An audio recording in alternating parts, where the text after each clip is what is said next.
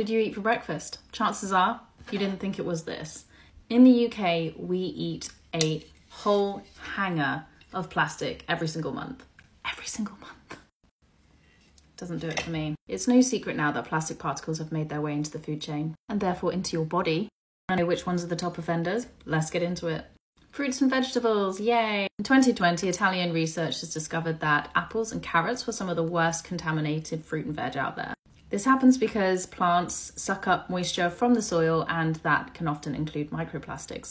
Salt, particularly table salt, 90% of all brands globally now have microplastics. Salt obviously has the highest concentration, followed by lake, then followed by rock. Nothing is sacred, nothing.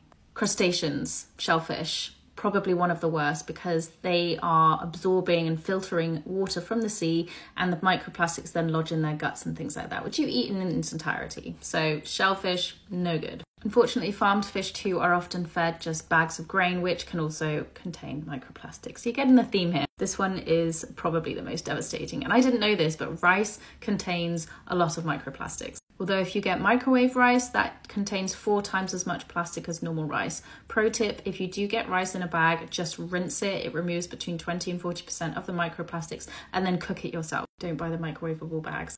This one is probably the saddest one, but honey from bees contains microplastic. This isn't just from the pollen, but this is also from them flying through the air and picking up airborne plastic particles. There's a lot of plastic in our air. Mainly comes from car tires. Both bees in the city and in the